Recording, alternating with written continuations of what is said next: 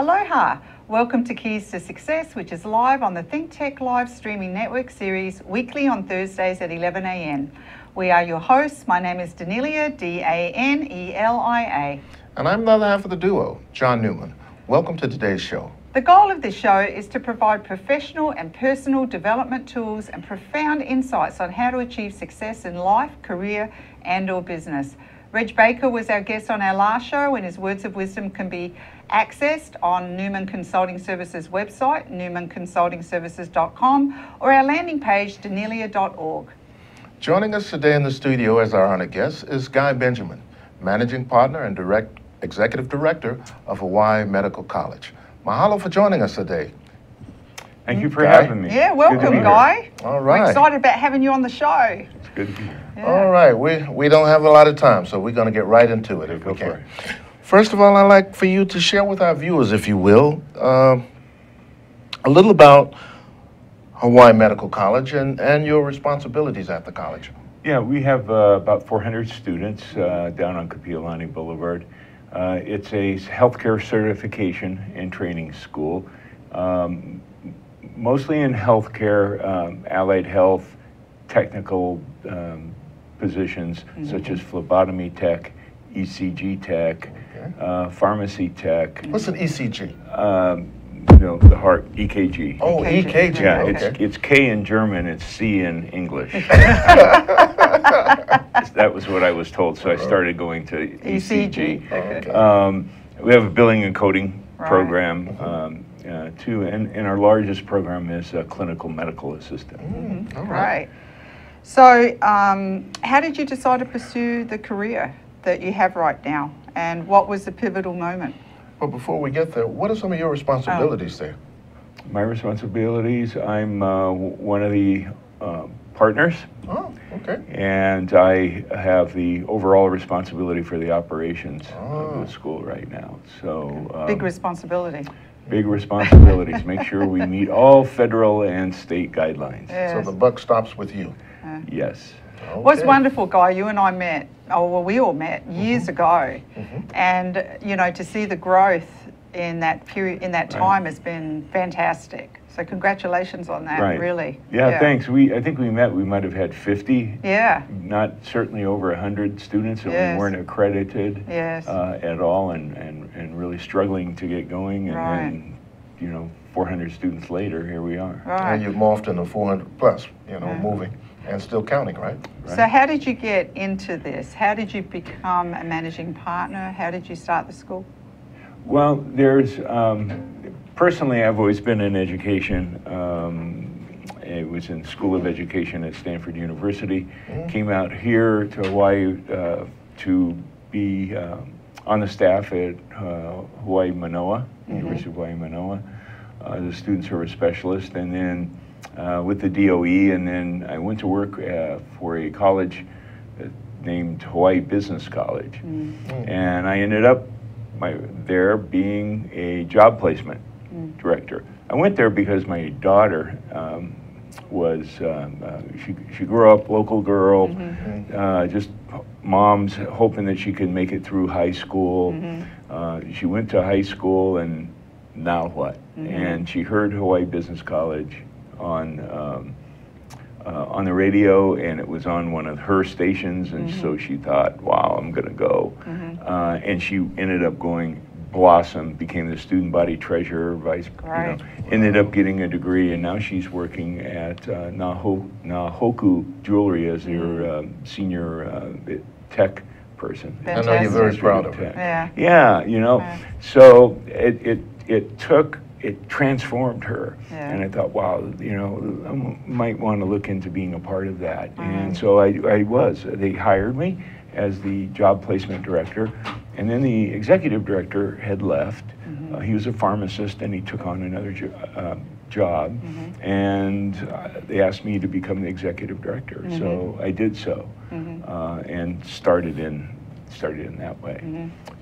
But I guess let's talk about the pivotal moment, because that is really a wonderful story about how you actually started Hawaii Medical College. Right. Well, it's a pivot from being an employee, right, and just thinking like that, thinking your world is like that, to being an owner or being an entrepreneur. Right. And it happened to us. We had an opportunity. We walked into Hawaii Business College one day, and the doors were padlocked. Oh, wow. And the owner had not fulfilled some financial requirements, and so he lost his ability to offer federal financial aid, which is the backbone of any college, right? So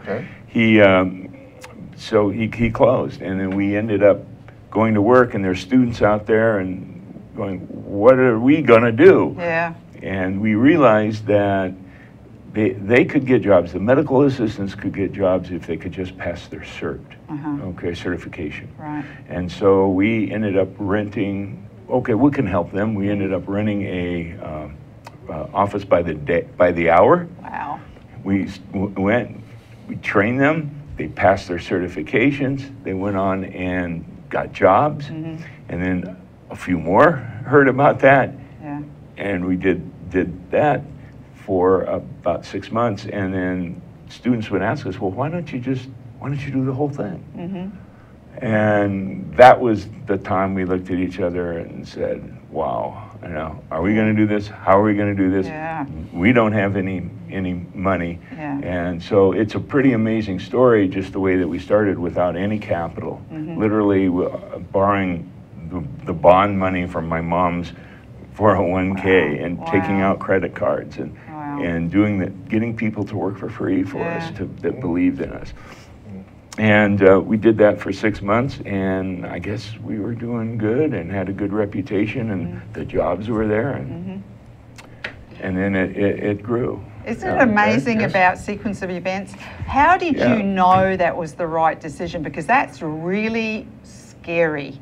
I mean, fear must have just been deep down, but how did you overcome that fear to really jump in there, you know, to do all of that? I mean, was it just, it was really on faith, but what, did you feel it? What was that? It was an opportunity. Okay. Right?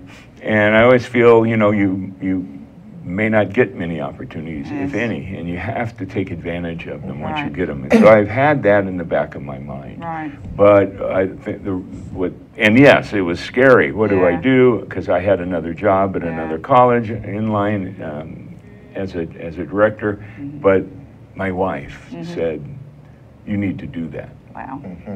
And I thought, okay, she's going to support me from home. Right. And that's huge support. And then my best friend here, who I respect a lot, told me to go ahead and do it, right? And so my best friend, my wife, I figured I had some support, and I just went and did it. That's fantastic. And I'll tell you why, because so many people are in this situation where they, you know, they get laid off, or they go to the door and all of a sudden it's locked, and what do I do with my life? And that really is a pivotal moment in so many people's lives. As we look back over careers and everything, you know, you make a decision. Do I let it bring me down, or do I do something about it? There was some benefit in that situation that we were able to hire the best of the best, right? And take them. So they were good people. We had worked with them. We were close. It was easy to put them on the same mission. Right. And it kind of became a passion. Right. It kind of became a collective a goal that we had to make this thing work. We didn't have any idea we were going to go to 400 students. We were thinking, wow, if we could just, you know, get these students jobs, and maybe we can make a little money, and you know, I could substitute teach on the side. And, you know, that's how we were, and it just kept going. Fantastic. But to give you even more confidence, when you found that you were being recognized, and I asked this question, Hawaii Medical College was honored as being one of the finalists in the 50 fastest growing businesses by the Pacific Business News. And congratulations on that, by the way. Thank you. It was 2015. So that must have given you even more confidence and showed you that you were doing the correct thing. Right. I mean, it was shocking, you know, really. I mean, because now you have some visibility in the community, Right. you know, just not with students. Yes. But we were, you know, timing in business. Yes. We were able to, unfortunately, when we started, Aloha Airlines went out of business, but they had a lot of training money.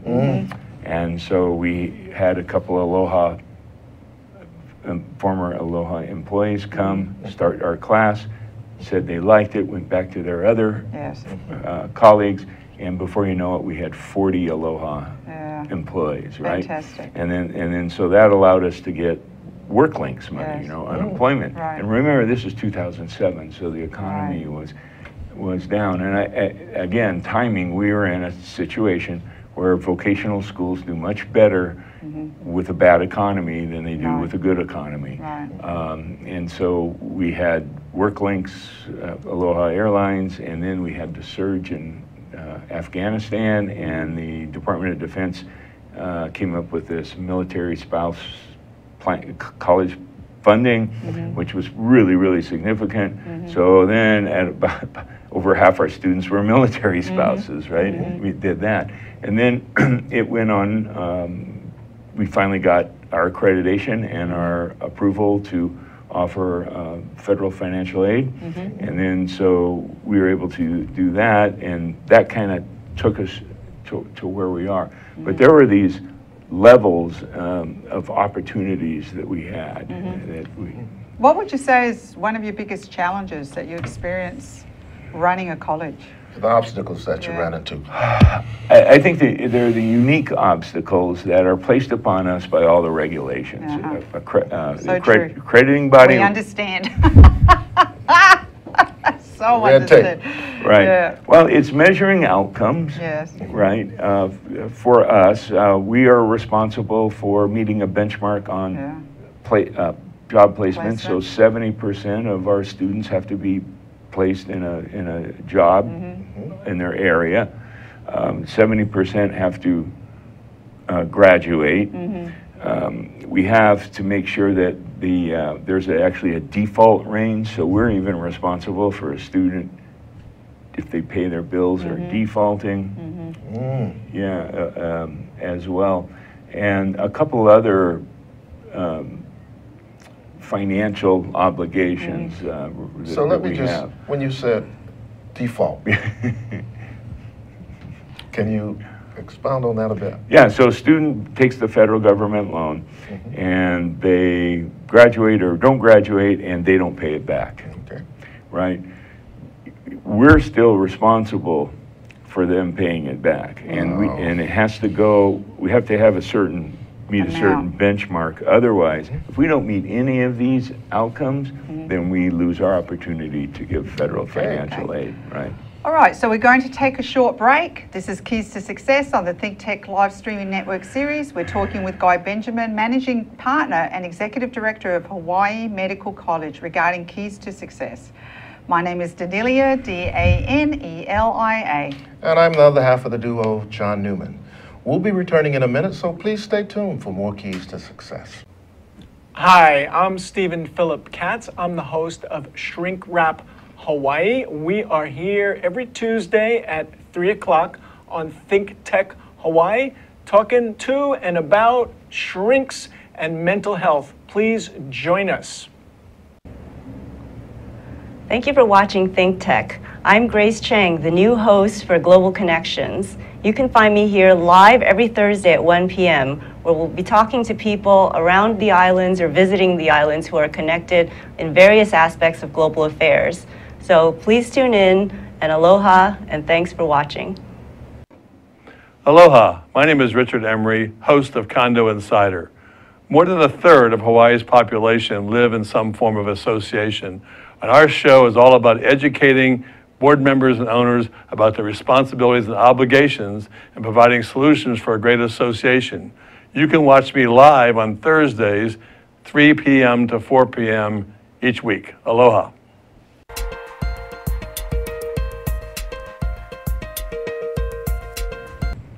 Welcome back. This is Keys to Success on the ThinkTech live streaming network series. We encourage you to call our hotline at 415-871-2474 to join our conversation, or tweet us at ThinkTechHI if you have any questions or comments.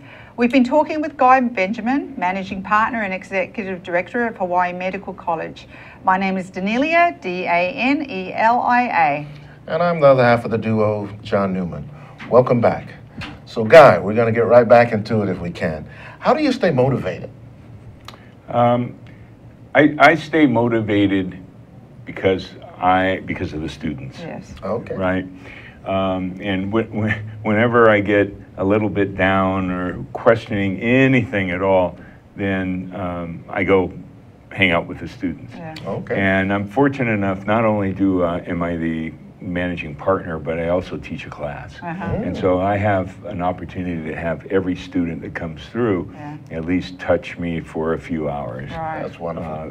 For that. And that's really why we do it. It's why I do it. And you know, we find the same thing for us. And that shows the caring and sharing, Yes. and the student feels that they're cared about. You know, it's just not a check, or you're just not checking a block, or dotting an I, crossing a T. They're there to help them get to where they want to be. Yeah, and you have a personal interest in it. Yeah, and it's a good feeling. I thrive off of the ability to get through to a student where they have their aha moment, or they have a different way of looking at things, or a shift in consciousness.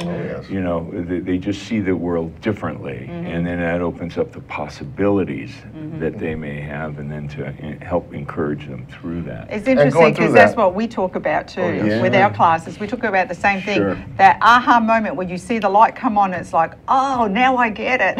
Oh, yes. So what advice would you give an employee going into a leadership role for the first time? Listen. I think to be able to listen, look, learn from others, see if you can find somebody to be a mentor, be patient, and I think just put yourself in situations where you can see not only your department but the operation of the whole school, right? So you're observing, you're looking, someone's mentoring you, gaining knowledge. Okay. When you said listen, that's one of the things Danelia and I stress in our business management school that we have. A person that listens is a powerful person, and if you listen, and I think that makes your student and the person that's in your school understands that what they say means something. That's right. Absolutely. And we've all had that moment and say, well, if you just listen to me, why didn't you just listen to what I had to say? Right. You know. Right. And yeah, definitely it has more meaning coming from them. The other thing that we ask from teachers is we try to ask questions rather than lecture and talk and tell them what's right. But if it can come from them, if you can ask the right questions, and you have to know a little bit about where the students are to ask the right question, and then they tell you the answer. Right. So it's delivery. Kind of shift the whole old school way of disseminating information. So what is your definition of success, and when do you feel that, you know, when did you feel that you became successful? Yeah. I don't use the typical definition of success. I use more of a mindset definition of success, a program that Dr. Carol Dweck from Stanford University has created, the brainology component to that too. A lot of schools are moving into that, and we define success as growth, right? And it's the learning, it's the growth, it's the hard work, it's the persistence. That is success. You'll eventually succeed, but if you have a marker that's really an artificial marker, and it's a construct in many situations, and then students will measure themselves up against that or not, and then they'll take action whether they succeeded or they didn't succeed. Right. And that's where you have a lot of students drop off, That's or they true. start having a different attitude, Right. rather than, and you know, and the other thing, it motivates them too. Mm-hmm. It motivates them because they're seeing just these small little successes Yeah. that they have. And you know, with us too, we find that when the students grasp and believe that they can, that's when the turn Right. occurs, right? Because when you believe you can, that's when success, you can see the success. Right, yeah, absolutely. I think Yeah. when our new students come in and we ask their challenges, two issues pop up all the time.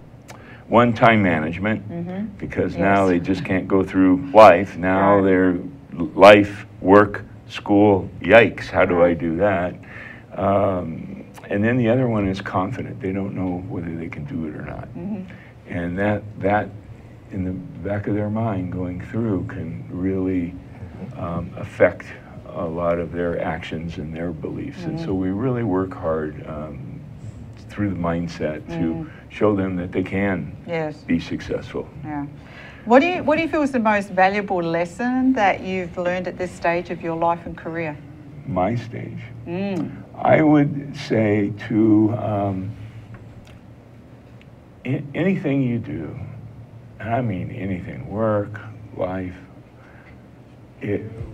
I've learned to reduce it down to one thing, right? One thing. If you do one thing at a time, you finish it, then you go to the next thing, you finish it, and then you go to the next thing, you finish it, is better than doing that and trying to multitask on three things at a time and finishing none of them, Right. or finishing one of them, right? Now that requires you to prioritize and put off some things because you're linear, you know, as you go through. But I think just reducing down. I ask my students after they leave the first class, tell me one thing that you can do. Because I got to study, I got to go to class, I got to get babysitters, I got to, if there's one thing that you can focus on for your success here, what will it be? And then they can always come back to that. They got that, what's the next thing? Right. Okay. So it's And a series we of look steps. we look at the time management and problem Yeah. solving going hand in hand as well. You know, Oh, yeah. that's what you need to do. And we in this program, you know, for our listeners and our viewers, we always ask a signature question of our guests, and it goes like this: what would be your 3 top success habits? Slowing down. Slowing down? Slowing down. And can you expound on that? Yeah, slowing down and think of quality rather than quantity. I think as you start to get up in an executive managerial level, you got so many things going on. It's just like, wait a minute, let's tackle this, this, and this, rather than trying to be all things to all people and wanting to do too much. So instead of when we roll out something like let's say a tutoring program, and rather than just rolling it all out, we'll test it. Right? Just kind of see how it goes. Okay. Right?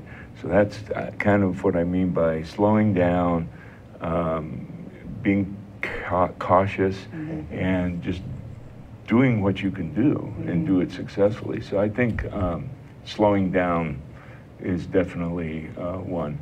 2 is having patience.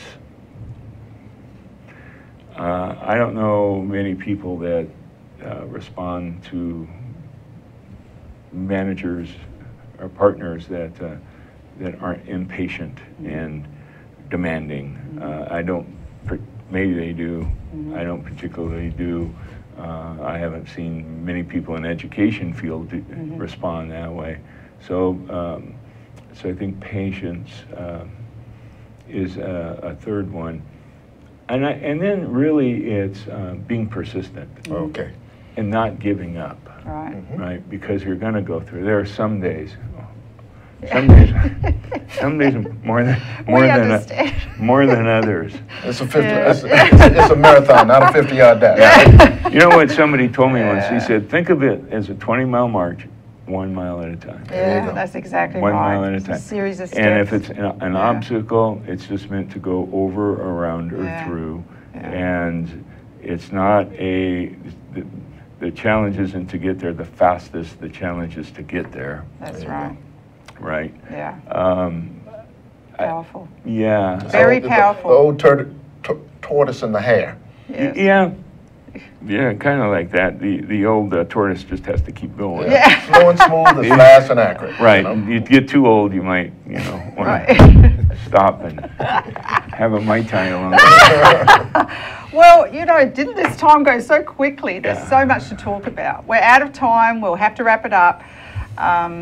Guy Benjamin's words of wisdom with regards to key success can be found on Newman Consulting Services webpage, newmanconsultingservices.com, and landing page danelia.org. Thank you to you, our viewers and listeners, for tuning in. Thanks to our broadcast engineer, Zuri Bender, our floor manager, Nick Sexton, and to Jay Fidel, our executive producer, who puts it all together. Thank you, Guy, for joining us today. What wonderful information and sharing your insights to success, to the keys to success. Keys to Success will be back on next Thursday at 11 a.m. We ask that everyone tune in and ask your friends and family to do so as well. My name's Danelia, Danelia. And again, I'm the other half of the duo, John Newman. Thank you so much for coming, for tuning in. And we'd like to leave you with a quote, if we will. It's by an unknown artist, and it says, "Do not put the keys to your success in someone else's pocket." Yeah. We thank you all. Aloha.